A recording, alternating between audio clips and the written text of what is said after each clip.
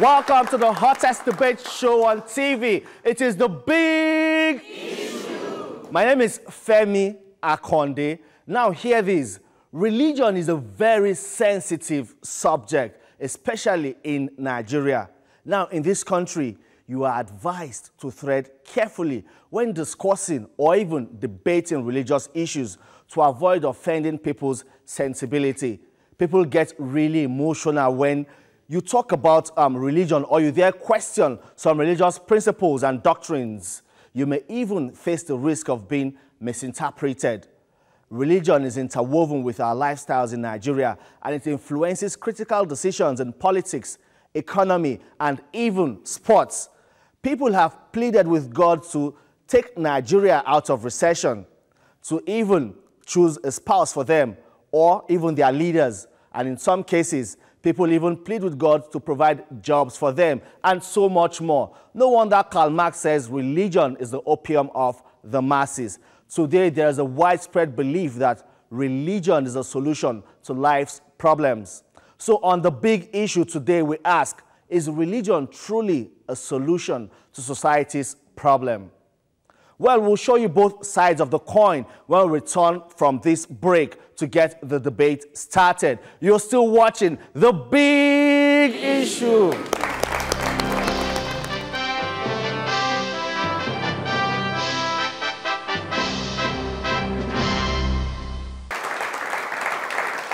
Welcome back.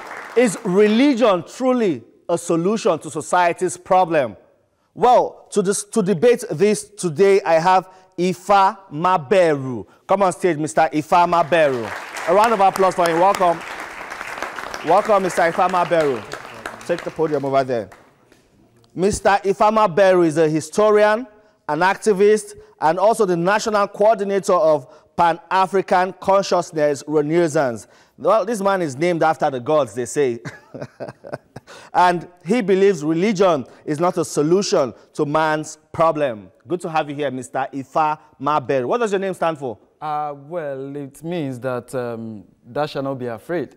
So okay. In other words, you know, it's in line with one of the statements in the Bible, that thou shalt not be afraid. Thou shalt not fear. Welcome, Mr. Ifa Maberu. Well, on the other side is Fola Daniel Adelesi. Welcome, Mr. Fola Daniel. Come up stage. Mr. Fola Daniel Adelesi, a public speaker. Welcome. Take the other side of the podium. Mr. Fola Daniel Adelesi is a public speaker and trainer. He is a management consultant and a radio host. What's the name of your show? I used to do UCAN on Radio Continental. Okay, welcome, Mr. Fola Daniels.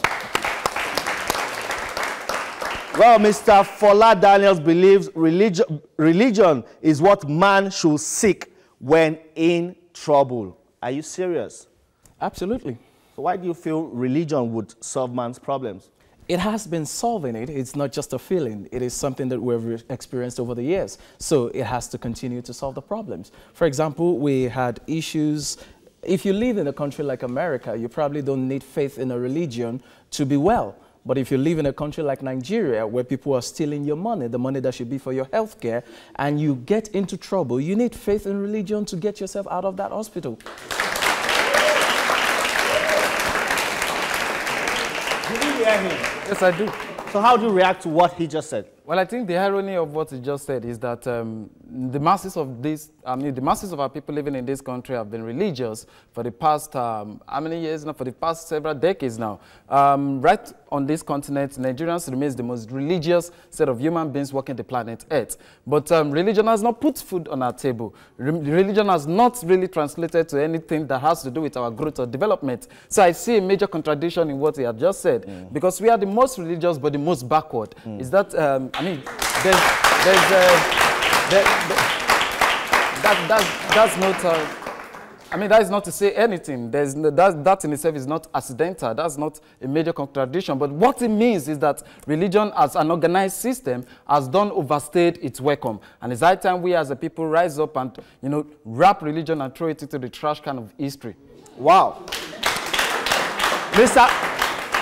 Fola Daniels, In your opening remarks, you said in a country like Nigeria, where we have politicians stealing our money, we need religion. Now, why hasn't religion been able to stop politicians from stealing our money? Before we come down, let me remind Mr. Ifeoma Beru that he speaks eloquently in a contradictory manner to his personal beliefs and the things that he has said. His name is Ifeoma Beru. Ifa itself is a tool for religion.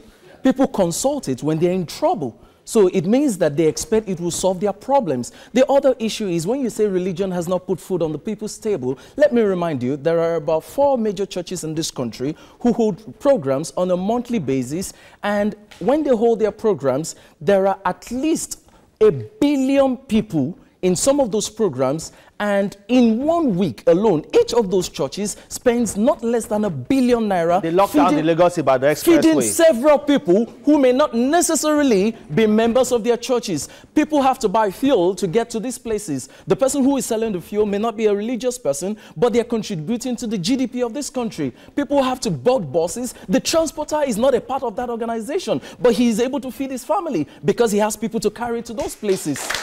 People are providing electricity. People are providing electricity in those places. Some of the sound systems that are being used in those places that are worth millions of dollars are imported from America. And what's more, the reason he can even speak English in the first place is because religion brought education into Nigeria.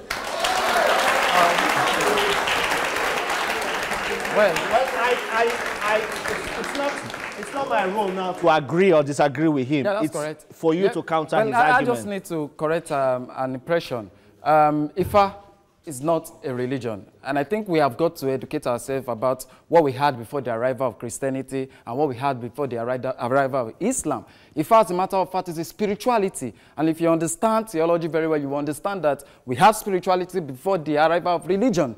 And with everything that has to do with religion. You know, I said earlier on that religion itself is an organized system because it is the making of mankind. Can we separate religion from spirituality? Oh, yes, you can. We as a people, Africans, you know, we had spirituality before the arrival of religion, you know, just like I pointed out earlier on. Spirituality is about self-discovery. You know, when it comes to spirituality, you don't need a church, you don't need a mosque, you don't need a pastor, you don't need an imam to tell you which way to go. You know, spirituality has to do with self-discovery. You understand that there's a creator, that there's a big man up in the sky, and you need to relate with that man.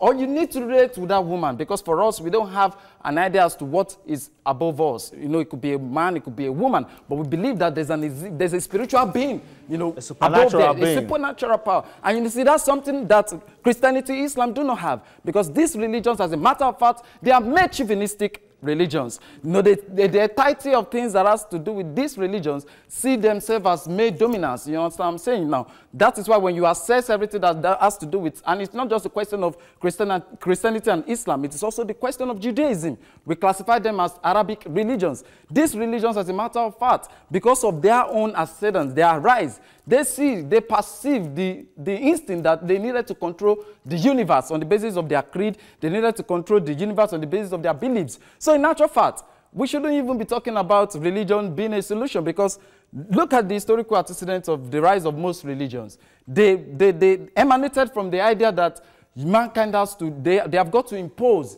their own belief system on others. So as a matter of fact, we believe that religion is like a virus that has been on our planet for several years. I mean, for several decades and for several centuries. And as a matter of fact, when you look at everything that has to do with spirituality, spirituality was hijacked by the religious folks. And that's why we as a people, we are not speaking about religion within the context of, within the, you know, unconventional way. We are speaking about it in a more unconventional way, because we think, like I said earlier on, it has, you know, overstayed its welcome, and it's that time we as the people understand this. And that is why when you look at Nigeria, for an instance, this country, we have several churches. Take for an instance where I live. From my home place down to the bus stop, you could count about 10 churches. But the single fact remains that right on my street, we have several poor people that are living on that street. And that has been the reality for several years. What that means is that religion, the churches, the monks, do not translate to their own personal upbringing. Okay. Now, there's this Buddhist philosophy that says, just as a candle cannot burn without fire, men cannot live without a spiritual life. Does religion give us that spiritual life that also provides solutions to our problems. I'll take you back to where he started from, and I thank God because he's making my job extremely easier. Now, he has admitted that you need a form of spirituality. Let's leave semantics for the theologians. You have simply said that we need somebody up there. Forget it. That's an admittance of the fact that religion is Does religion connect us with that person up there? Now, Does it? I've said, let's leave the semantics for the theologians. Whether you like it or not, you can't actually separate the religion from the spirituality. Now, the spirituality is simply a depth of the religion. People can be religious but may not get into the level of spirituality. But religion is the first phase. And you can't be spiritual without a religion. You can't be. So he has said that, oh, there are several churches on his street and there are still several poor people. Let me remind you that it is a form of religion that has reduced many people to think that it is the responsibility of the church to take care of the poor people. What exactly is the role of the government? The last time I checked, it is absolutely the responsibility of the government to take care of the citizens of the streets. And don't forget,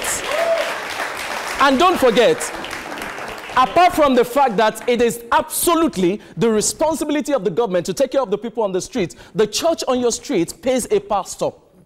And when he pays a pastor pays his family. A pastor has dependents. And if there are 10 churches, it means there are 10 pastors earning salaries. And those pastors don't buy from Christians only. They go back to the streets and buy from people. And Jesus Christ said, the poor will always be among you. So it's not the responsibility of the church, with no apology, to absolutely take care of the responsibility of the politicians. We voted the politicians to eradicate poverty, to give us better life, to give us health care, to give us a system that works. Not the church, not the pastor. It's not the pastor that is in office. But the point remains that, quite ironic, you know, the pastors we have today, we have jet-owning pastors. We have university-owning pastors. Again, the question is, how many pastors are in Nigeria and how many of them own private jets? We have over 1 million pastors. No, let me trash it immediately. We have over 1 million pastors in Nigeria and we don't have up to 5 pastors that have 5 private jets. But they have limousines. They have the rights. He has said that there are private jet-owning pastors. So the question is, how many pastors, what's the population, what's the percentage of pastors that own a private jet compared to the number of pastors in Nigeria? Wait, why are people not talking about pastors that are giving #1 billion in scholarship to Nigerians? Why are we not talking about people who are, that's not. The pastors today, let's face beyond the jet. I know somebody who has become a professor today, and the only reason he became a professor is because the pastor took over his education, sponsors him from the scratch until the time he became a professor. We are not talking about that. Okay, hold on. If not for religion, he won't be sponsoring his education. I know it's really getting hot. The audience, of course, they're excited, and I am excited as well. But it's going to get to a segment that we call the Fire for Fire segment. In that segment, you can get at each other, but right now, I am the moderator here. Now, Oscar Wilde says, religion is like a blind man looking in a black room for a black cat that isn't there and finding it. You know, the point is... That is faith, belief. Exactly. And which is the most dangerous thing on planet Earth? You know, you giving people, creating an imaginary experience or creating an imaginary event in the mind of the people. The problem with religion is that it creates false hopes, false promises. It gives the people that false image of what is not in reality. And that's why we call the pastors that many of our people, you know, hold in high regard. Let's not demonize the pastors. It's not only about the pastors here. We're talking about religion as a whole. But we have the Buddhists, the Christians, the Muslims. You know why it is important to point out all of these characters? Because you cannot speak about religion and not speak about those that controls religion. It is important. You cannot separate it. Are you getting what I'm saying now? Now, the point I was driving at earlier is that when you examine what seems to be happening, you know, in our society today, you would see that you have many of these, you know, elements who parade themselves as men of God and women of God, but really, they do not understand the social realities and conditions of our people. And you see our people come into their churches, come into the mosques, expecting they could, you know, connect with them. But the irony is that they could not connect with them because at best, they are hope peddlers. You know what we mean, hope peddlers? The pastors, they peddle hopes. They sell hopes to the masses of our people. In the black market. Yes, recently, about a month ago or thereabout, a brother left church And he ended up in the canal on a very good, Sunday afternoon. How did he find his way to the canal? Yeah, it's on the news. But the question is, what could have led, what in itself could have the pastor said, that must have instigated that brother to have, committed suicide? Blaming the pastor for his death. No, I'm saying, or hardship in the society. I'm saying that he left church. So ordinarily leaving church, one would have expected that he would be of his best self and what have you. But he ended up in the canal. What that means is that for whatever it is, you can give several definitions to it. But the single fact remains that for whoever that pastor was, that man did not connect with the social realities and conditions of that young man. And that's why he ended up in the canal. So the question is, religion, really, many of us were speaking about it today because we have done seen that it's becoming useless, so to say, because we cannot really relate with its existence. And let us really examine the etymology of religion itself, because to understand any concept today, you have to go back to etymology. Look at religion. Religion came from the Latin word religere. What does it mean? To bind. To bind fast. To bind fast. It is only something that you do not need that you bind fast. It is something that you do not need like a slave that you bind fast. And also, let us really examine what the concept seems to mean today. Religion to us, we perceive it as an expression of material reality. And not just an expression of material reality, but also an expression of economic injustice. So we have religion today because we have not been able to answer the question of equitability in the distribution of wealth. And that is why when you look at the Western societies, for whatever problem I have with that society, the Western society has been able to move from what we are right now. You understand what I'm saying? Because they really do not see the importance of owing any regard to religion. Let me try to put this into perspective.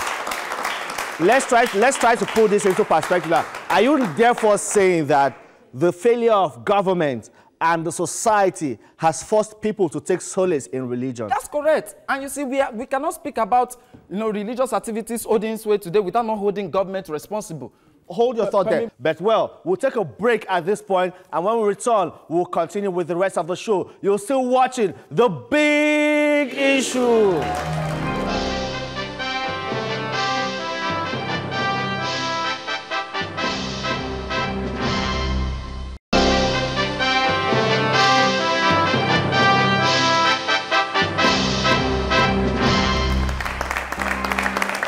Welcome back. This is the Fire for Fire segment. Well, gentlemen, in this segment, you're free to ask yourselves questions, puncture each other's argument. We say get at each other's throat, but of course, the gulf between both of you is wide enough, so we don't throw punches, and also mind your language. Now it's the Fire for Fire segment. The ball is in your court. Fire. Okay, my first question would be to you, how does owning a private jet solve the problems of the Nigerian people? Because if they have a right under the Constitution to buy whatever it is they want to buy, how does that solve the problem? Because if it is a crime to own a private jet, then it should be a crime for you to live in a house. There are several other people out there who don't own a home. Why don't you give up your home? Well, the question should be that how did they make the money which they use? You haven't answered the question. No, I've got to ask that question. No, you answer the question how owning a private jet solves the problem of the Nigerian people. Because I'll tell you, if you don't know what to say, or if you don't know what to answer, I'll tell you. Now, when you own a private jet, when you own a private jet, don't forget that you are actually paying the government, and the government is making a lot of money. And when the government makes money from what it charges you, you are able to feed the people on the streets. That's incorrect. That's incorrect. How is it not correct? No, will the government deny that the government is charging them? We are interested in how they made their fortune. That's very, very important. How they make their money, how they make their money doesn't create a problem. I'm not digressing here. I think because it appears now the emphasis is on the pastors and how they make their money. We're forgetting about the topic of religion. And let me tell you something. Thomas Paine says, of all tyrannies that affect mankind, the tyranny of religion is the worst. That's why I asked a simple question. How does the private jet solve the Nigerian problems? It has nothing to do with the problem in the society. It does. It does. Okay, you explain that to me. No, it gives us that instinct on how we question those at the realm of, those are in control of power. Those are the corridors of power. That in which we as a people, we haven't really grasped with, we haven't understood. And that is the ability to question those that tends to control our resources. And you see, it is important for us to put all of these things in the right perspective so that we can understand how they came to be in the first instance. And that is why we are critical about religion. We don't really have, and we are not saying people should burn the churches, we are not saying people should burn the mosques, but you must have a critical mind. I haven't seen any connection between what you're saying. You're talking about the people in power and then the people who are religious leaders. Exactly. How does it connect? It does. There's no connection between them because they are not even the people in power. There's no connection. Connect it. It does. And the connection has to do with the fact that those in power must be questioned. The pastors, the imams, those in power must be questioned. Are pastors in power? They are in power in our churches and in our mosques. The power. Now listen, we must define the difference between being a religious leader, which doesn't give you constitutional powers. If you're talking of power within the context of society, you'll be talking of constitutional power. No, a pastor does not have any constitutional power. So a pastor is not in power. No, ask yourself the question. Excuse me, he controls the church. He has authority, power and authority over the people in his congregation. Again, that brings me back to you. Now, that brings me back to you trying to differentiate between how does religion solve the problem. Now, when you say control, I think it's a heavy word that you're using. It's not control. Now, what a pastor does is to convince nobody has been tied with a rope on your neck, dragged to a church on a Sunday. If you want to go, you go. If I get on television and you like the way I talk and I say I run a church, you come. But they say if you like the way I talk, even if I tell you I'm an imam and I run a mosque, you come. It's at your discretion. That is not control. Religion has been used to hypnotize humanity. That's so now, you choose. You have choice. You have free will. The Constitution bestows on you freedom of association. Nobody was hypnotized. It was your choice. No, that's not. It was your choice. Can you prove that anybody was hypnotized? That's not Can you correct. take them to court and prove that this person was hypnotized? That's not correct. What is the proof? How was it done? That's not correct. There has to be empirical evidence that anybody was hypnotized. The pastors are What? the man. Okay, can you give us empirical evidence that anybody was hypnotized? Enough. When you sell hope to people, what does that mean? How does that connect to hypnotism? No, it does. What is the proof? The false hope he is talking about, is that what you would call faith? There's no such thing as false hope. It is. For example, I know somebody who walked into a church, did not have a job, and under 2 months he has gotten a job. Is that false hope? You tell a man that is going I know of somebody who was sick, and we told him he's going to be well. The person has gotten the person has become well. Is that false hope? You tell a man that I know of somebody who didn't have a life, somebody who wanted to commit suicide, and this is a life story. No. I can get you to call them and find out. Somebody who wanted to commit suicide. We were practically giving this person 1,000, 2,000, 3,000 on a weekly basis, and as well encouraging the person that it will get better. Eventually, he has gotten a job. Is that false hope? You tell a man. Yeah, that's correct. You tell a man that he's going to be rich and he doesn't have a job. You tell him to pay some certain amount of money. What does that mean? That's false hope. Who is asking them to pay a certain amount of money? If anybody, no, listen. You are assuming. No, you are assuming. You are saying, wait a minute. You are saying. Hold on, I'm in charge here. I know it's called the Fire for Fire segment, but must also try to hear ourselves. So, I understand, but when he makes general, you need to be careful with making assumptions. Let's let him land, and then you also see. You don't just make assumptions. You don't make blanket statements. If you're going to say that somebody did something, you've got to be specific and connect it with how it doesn't solve the problem. And all the facts I've given to you, I have proven that religion in this country is a boost to the GDP of Nigeria. Mr. Ifeama Bello, you have the floor. Thank you very much. Mr. Ifeama Bello has the floor. Well, I think that I'm in a sorry state, really. I'm in a sorry state because here we are discussing religion. These religions, in actual fact, were used to further the enslavement of our people. Islam was used as the instrument of the Arab enslavers to enslave our people for over 300 years. Christianity was used to enslave our people for over 500 years. And here we are trying to defend these religions. I think it is something that is so unimaginable. Because we at this material point in time, we should be critical about these religions. You see, we are not saying that these religions, these churches, these mosques, I'm not saying they should be, ignored. But let us have a critical mind. It is very, very important because nearly all of these religions were brought and imposed on our people by these enslavers, and they were meant to be used as, as a framework, to control their minds, and which is what religion is all about today. And I'm saying this not because, I have to go to school to learn this. I'm saying this because I understand what religion is all about, the intent and purposes of religion as an instrument of mind control. And you see, for us, we have come down to that conclusion that if there's any definition we can give to religion, it is the fact that it causes no other thing but psychological damage and physical bondage. But if we take religion out, there'll be a vacuum. How do we fill that vacuum? Because people need, because as it is now, religion has become that interface between humanity and their creator. You will see so that. How do we fill that vacuum? Thank you very much. I'm an historian. Europe was under the same state we are in now. During the 15th century and the 16th century, they were the most religious. Are you getting what I'm saying now? But around the 16th century, there was what we call the Age of Enlightenment. You understand what I'm saying? People began to reason. People began to question authority. But we haven't had our own Age of Enlightenment. And that is why we are in this perfect mess. But you see, I'm hopeful. Because here we have the masses of our people questioning these religious leaders. Something like this couldn't have happened about 2 decades ago.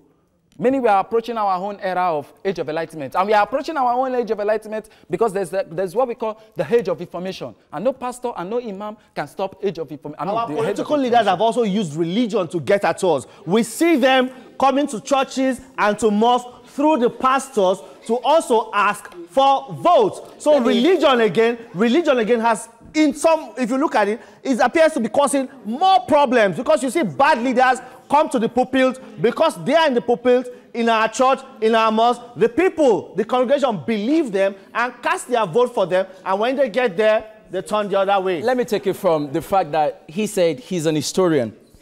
And you recall... No, before you go there, I'd like you to react to this. Because I'll connect it to what you just said. Go ahead. Anybody who is an historian in this country or who was in class during sessions of government or history, you'll understand that there's a difference between religion and government. The people who were enslaved were the government mechanisms of those enslavers. The religious people who brought religion brought education with them. What would we have done with the likes of CMS Grammar School? What would we have done without the first-story building built by these missionaries? What would we have done with all the schools built across the southwest and the north that were schools built by religious societies? I repeat, don't forget, the reason we speak one language today, because all the people who sit in this room, I see Igbo, I see Hausa, I see Yoruba, we didn't even understand ourselves before now. But religion brought its common language for us. And don't forget, you had your time to speak. You had your time to speak. So let me connect it to your question. In the religious circle, just as in the political space, when you have the freedom of expression and freedom of association, anybody has the right to associate with any religion. And when they associate with any religion, on the premise that I am not God, who am I to judge somebody and to not permit him to speak in a faith that he associates with? Unfortunately, some people have abused religion just as so many people have been doing over the years. However, it doesn't take away the fact that religion is solving a lot of problems that the state is failing to solve. I've given you references to talk about people known and unknown in this society who will say if churches or mosque or any other form of religion is cancelled in this country today, they will barely survive 1 year. All right, can I say something, please? Go ahead, say something, please. Because we are live, I think it is important for us to not miseducate our people. I think it is so unfortunate for a brother to come up here and tell us that we are not related with one another before the arrival of the Europeans. I think that is, no. You see, I didn't say we were not relating. Please, My emphasis was that we did not speak one language. Okay. The emphasis, listen. I can't stand here. I can't stand here. guys, hold on. What was your emphasis? I can't stand here and be misinterpreted. Okay, please. What I said was that we did not speak the same language. Yeah, but then I was going to the same point. We did not speak the same language. That's different from misinterpreting ourselves. In other words, that means we're not communicating with one another, isn't it? But the figure fact, we did not understand one another. But you know, linguists have been able to tell us that African people were communicating with one another for several centuries before the arrival of the Europeans, before the arrival of the Arabs. Please, let us don't place this high glory on colonial languages. Without English, without French, our people will still be communicating with one another. Let us don't make fun of our people. And also, let me say, because, you know, he said something earlier on. He was saying without religion, without Christianity, we wouldn't have had, you know, Western religion. I mean, Western education, CMS and all of that. But the single fact remains that Western education at its, you know, earliest period wasn't meant to facilitate any development for African people. And you can read Walter Rodney to educate yourself about this. How Europe is yes, exactly. Africa. Now, the point about Western education, and that is why we call it the 3 R's. What the colonialists wanted our people to learn was how to read, how to write, and how to solve arithmetic and what have you. It was not meant to facilitate any development. And as a matter of fact, those that were educated, the earliest African Western educated elements were people that you can call the deluded hubris, because they have that illusion that they were living in a different society, whereas they were living in an African society. As a matter of fact, which is still the problem of Western education. Western education gives us a false impression as to who we are. And that's why you have several graduates down on the street without no job. Because this education we are receiving do not connect with our social realities and conditions, like I said earlier on. Now, let me get to this point. The point remains that when you look at what religion is today, really, you will see that many of us, we are throwing that understanding. We are working that part of understanding because we are saying that whether we like it or not, we as a people were losing things that has to do with our own cultural heritage. And that is why the most antagonistic set of people against things that has to do with our own traditional institutions, our own traditional systems are the religious folks. You know, whether you like it or not, the Christian folks, the Muslims folks, they are never happy whenever you have a traditional festival going on. But before the advent of religion now, or before religion came into, let's say, Nigeria, that spirituality that you say we had, yes, they did solve our problem. It did. How? You know, because the kind of spirituality we had, and I could take you back to ancient Kemet. That's the name we call Egypt. You see, spirituality then was practiced in a sort of, in a way that it had nexus to communality. You know what communality means? That is, we're living in togetherness. And that is why you didn't have a priest coming that, well, I want you all to do this. I want you all to pay some certain amount of money. No, you dare not. Come to Yoruba land, for instance. We had several gods and goddesses. Even if you can't find goddesses in the Christian and the, you know, but that's just a discussion for some other time. But the single fact remains that our own spirituality had a place for women. You understand what I'm saying? And which is something we have to acknowledge. Gender equality. Now, exactly. So you could have your Ogun, you could have your Shango, you could have your Oya at your backyard. Yes. And you see, right within that same neighborhood, you have another man that will have Eshu, that will have Obatala, that will, and there won't be any form of conflict. So I'm saying today, there won't be any form of conflict, because that's what we found. Religious tolerance was part and parcel of our people. But you see, Christianity and Islam brought what? Religious intolerance. Because you must understand that these Abrahamic religions, they came up with the idea, I've pointed it out earlier on, made chauvinistic idea that we want to condemn, we want to enslave, we want to rule, we want to take over. And you see, these religions in actual fact should be, well, sorry to say, but you know, those that are holding these religions, that are so fanatic about these religions, should be ashamed. Because in actual fact, these religions were plagiarized from Egypt. You understand what I'm saying now? Judaism is the earliest religion. After Judaism, we had Christianity, and after Christianity, we had Islam. Judaism copied from ancient Kemet. Now, Christianity copied from Judaism. Now, Islam copied from Christianity. So it is such an embarrassing thing. Let me speak on that. No. He's had a fairly good chance. Wait. He's had a fairly good chance to speak. Wait. Is that a fairly good chance to speak? So let me take it one after the other. Hold on. I said he said something. Yeah. He said something. He talked about intolerance. Intolerance. Yeah. You know, when in my opening I said religion is a sensitive issue. Yeah. When we are debating, discussing, people get agitated, emotional when you're talking about religion. Yeah. That is a problem. Exactly. Now, whether that is a problem Is it or a not, problem? Now, again, can I address? Let me address the issues he has raised. Then I will answer your question. It is part of the issues he raised. He raised that. He talked about intolerance. And that is what has Again, it comes back to my fallacy of assumption that he has made earlier. He's making assumptions, and those assumptions cannot be the basis for judging this debate. Let me remind you, or let me give you a factual example that you can verify. All right. For example, I know of a church that just started next to a mosque. And when the church was being built, it was the mosque that provided the water for the church. Till date, they live together.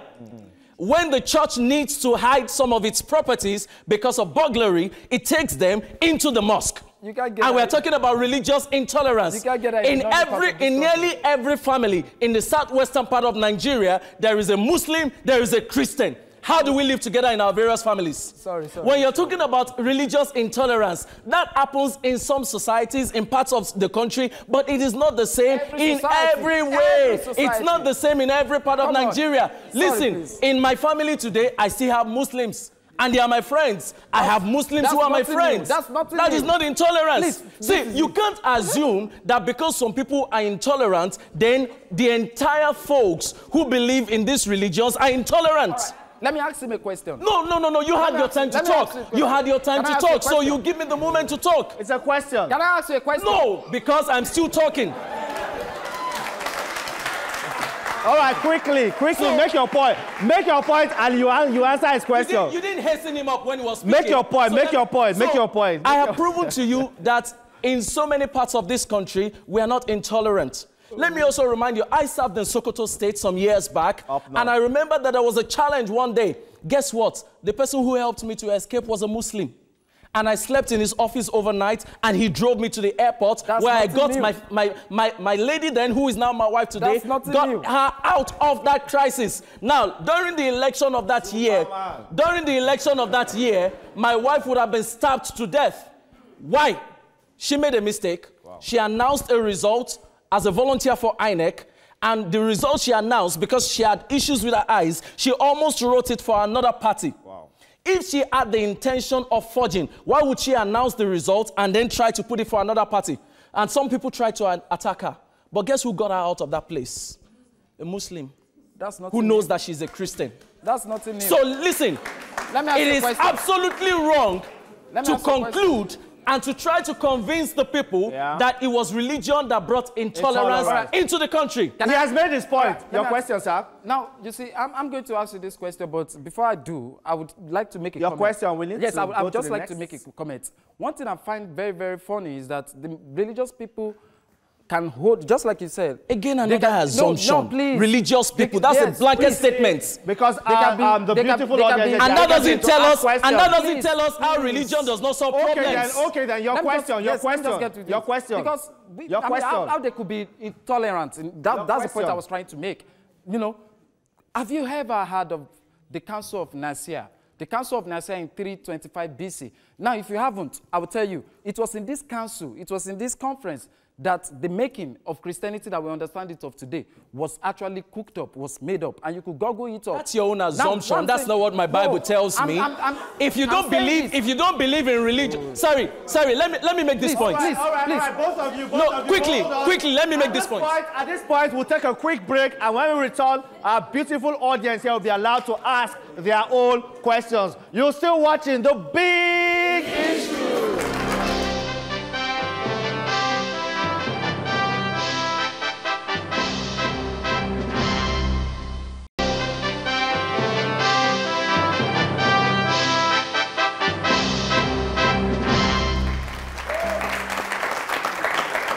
Welcome back. You're still watching The Big Issue. Of course, and we're debating the topic, is religion truly a solution to society's problem? Well, it's question time, and the members of the audience are itching to ask their questions. Show me, though. You said religion and power are separate things. They are not. That is not a factual statement. That's your opinion. Because it's not my opinion, it's a fact. The church, Roman Catholic Church, is called Roman Catholic Church because it is tied to the government of Rome. Exactly. Islam is tied to the government in the Middle East.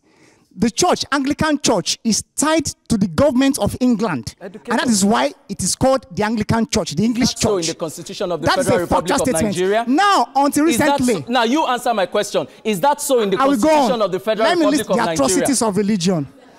Let me Answer list my the own atrocities of question. religion. Hello, I'm asking you a question. Hold on. You have your time to react to his question. Quickly, In the please. Middle East, the Shiites and the Sunnis, both Muslim sects, they fight each other. In Ireland, the Catholics and the Protestants, both Christian sects, fight each other.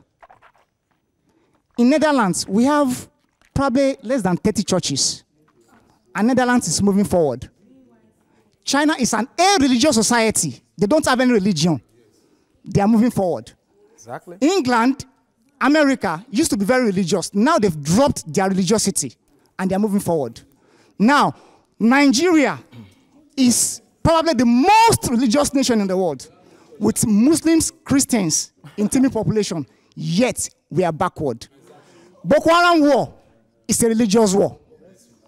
Jihad, Islamic jihad is a religious war. Your question. Wait, I'm going there. Quickly, let's get there. Christianity, being peddled by the West, came to Africa, colonized Africa, in connivance with governments, changed our religious system, changed our cultural system, enslaved us, and yet you are here telling us that religion has solved our your problem. question? Now, in the face of all these facts, how has religion solved our problems? Good. All right, then. Quickly, please, respond to his question. You wasted too much time in asking a question that my learned colleagues will respond to by simply saying, res ipsa locutor. The facts speak for themselves. In the first place, the government failed us in the area of education. Religious bodies, whether mosques or churches, began to provide solid education. It is only in the privately owned universities in Nigeria that you know when your child gets into a school and knows when he's going to graduate, not in any government institution. That's one answer for you. My question is not directed at anybody. I actually have a comment to actually balance both your arguments. Okay, make it brief. Both of you have points that are very, very valuable. But this is what I want you to understand, sir. Before English education came, or religious education as you called it, I know I'm an Igbo girl, okay? But I grew up in this city called Lagos, and I know that Shalanga is for toilet. Now, it is because I understand Yoruba. It's not a matter of English. It was when the Englishmen came, they told me that it's called toilet. There was a word for it even in Igbo language. Now, what I want you to understand is this. We had a government. We had the judicial system. We had the executive. We had the legislatures. We just had different names for them in our different tribal languages. The Englishmen came and imposed a certain knowledge that they felt was okay, that will make them understand us better, or in a way suppress us for their own gains. Now I want you to get this point. I want you to understand this. Hold on. Sorry, now quick coming to comment. hold on, sir. Hold on. Now coming to you, sir. Miracles happen.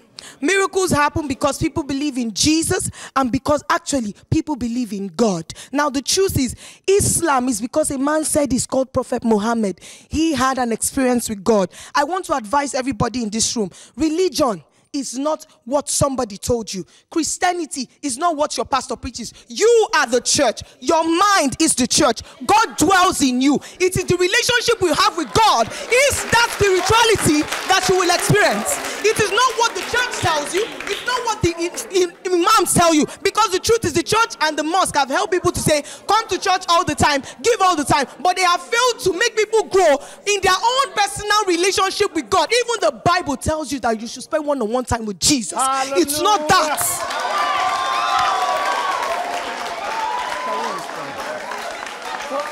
All right, then. Hold on, guys. Hold on. Easy. All right, Mr. Fola Daniels. Now, briefly. Again, just as I said earlier, and I recall vividly, that I never said we did not have all these things before religion and the foreign government came. My emphasis, again, was the fact that we did not speak the same language. And the truth, the verifiable, undeniable truth, is that until they came, we did not speak the same language. Again, back to the first person who asked me a question. You recall that every nation that developed did not develop because they dropped religion. They developed because a responsible government came into power. Thank you. They developed because the people who are visionary. A nation like Singapore moved from being a third world nation to becoming a first world nation, not because it dropped religion, but because the people that they voted for, the leaders of that nation, did the needful. So the progress of a nation has nothing to do with sorry, listen to this. The progress of the nation is not the responsibility of that religion. However, in Nigeria, what happened, as we all know, is that when the government began to fail us, religion stepped in, and religion began to solve the problems that the government was supposed to solve. All right, then, Mr. Ifeama Bello, quickly. Yeah, and let me quickly say that because we are live and we need to educate the mass of our people, what the brother said earlier on was that, we were not speaking one language. Of course, we were not speaking one language, but our people were wise enough that they had to communicate with one another. And that's why we have loan words. Traders were migrating, people were migrating with one another and they were communicating. So the fact that we didn't have one language, that in itself, does not mean that we were not communicating with one another. As a matter of fact, the traders, they could speak several languages. Now, to address the point the sister raised a very valuable point. And I think the sister actually present my case in a better way by saying that today the pastors, the imams, it appears that they've don't monopolize knowledge. And as such, she was saying that people do not need to, they don't need the pastors, they don't need the imams. And that's the point. That was what spirituality was about before the arrival of religion. I'll respond to that. She made my point. She made my point. That was what? Hold on, please. Let's listen to him. That was what? Spirituality. That's spirituality. Spirituality is about self-discovery.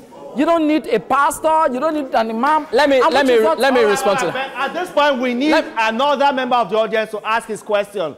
No, just sit down, sir. Thank you. My name is Oladmeji Samuel. My question goes to Ifeama Bello. Oh, please, sir.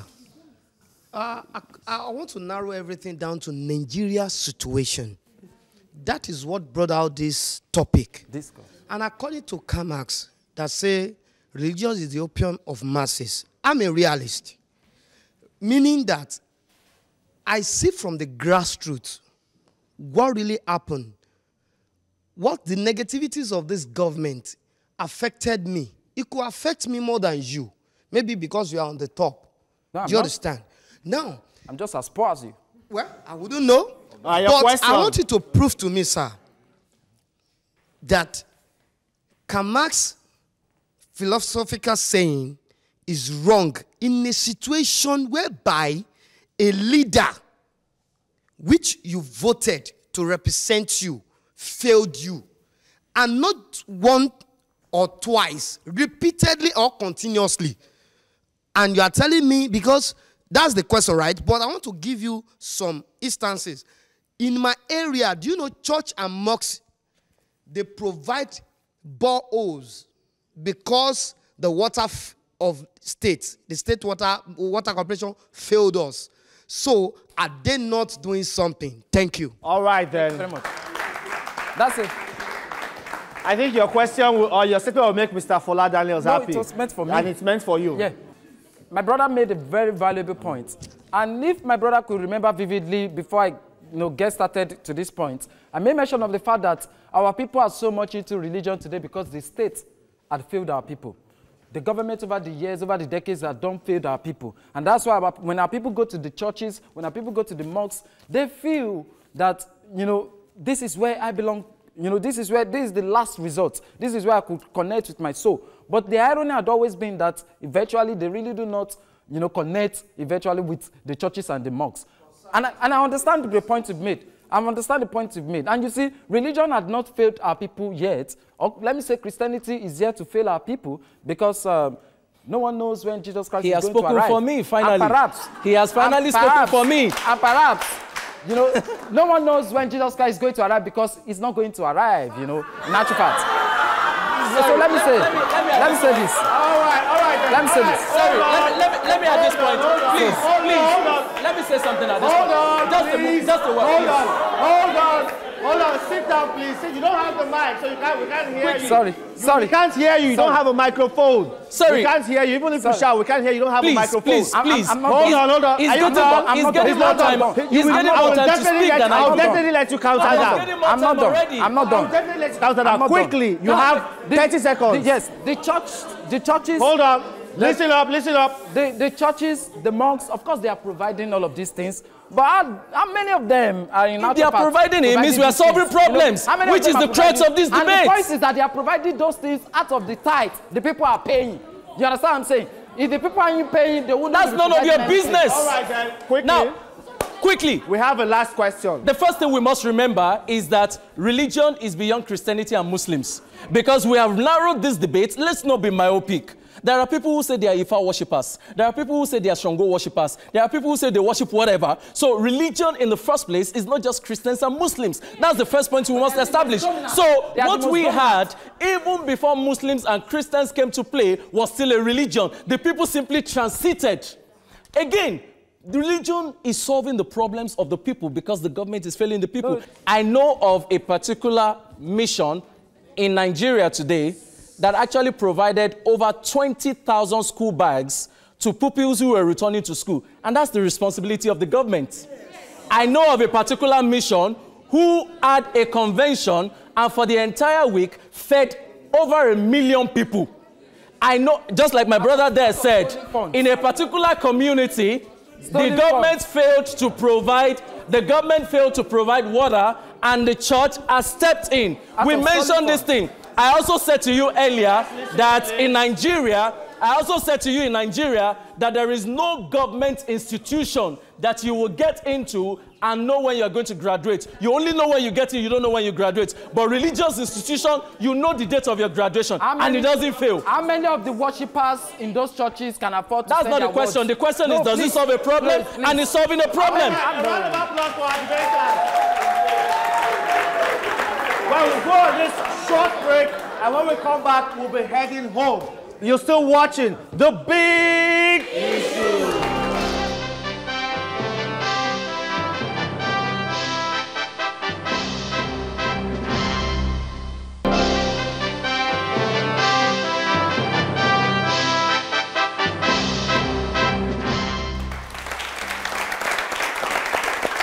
Welcome back. Indeed, we've had an interesting debate here today. Is religion truly the solution to society's problem? Ifa Maberu and Fola Daniels. Now, Ifa, your last take on this topic from your own standpoint. Well, I would just like to say that when we understand religion, we should understand religion within the context that religion is a cultural understanding of the spiritual realm. And if religion is the cultural understanding of the spiritual realm, that means you must practice your religion in tune with your own cultural heritage and what have you. If you do not, you become the prisoner, the slave of other people, and which is the reality of today. So what I'm saying in essence is that religion, as an organized system, are done, overstayed its welcome on this continent because we really do not decide these religions in the actual fact. Christianity belongs to the Europeans, the white people, and that's why you have a white Jesus.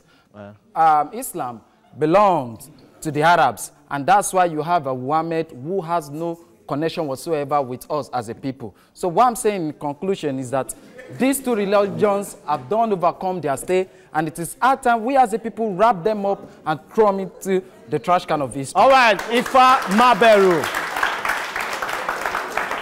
Fola Daniels, your last take. Thank you very much. Let's remember that... Let's listen to Mr. Fola Daniels, please. Thank you very much. Let's remember that the debate was, has religion solved our problems? My colleague has spoken so intelligently, but has not been able to dispute the fact that religion has been solving problems. So I say, as somebody who has my faith, that religion, we need to be careful. That's the truth. That's what I tell people. However, religion is solving problems in Nigeria. And it is still doing so. And I seize this opportunity to remind you that religion actually is broader than just being a Muslim and being a Christian. There are several other people worshiping whatever it is that they believed in. Let us use whatever we believe in to solve the problems of other people. Because for me and for my faith, the instruction is you must love your neighbor as yourself. And when you love your neighbor as yourself, you help them to meet their needs. Well, Mr. Fola Daniels and Mr. Ifa Maberu. At this point, I would like both of you to bury the hatchet on this stage. So I'd like you to please shake hands. A round of applause for them. Well, that's the show today. I thank you very much for watching The Big Issue. You can connect with me on Twitter at Femi Akonde TVC. You can also follow me on Facebook at Femi Akonde. You can also follow us at TVC News NG and at TVC Connect. Thank you very much for watching The Big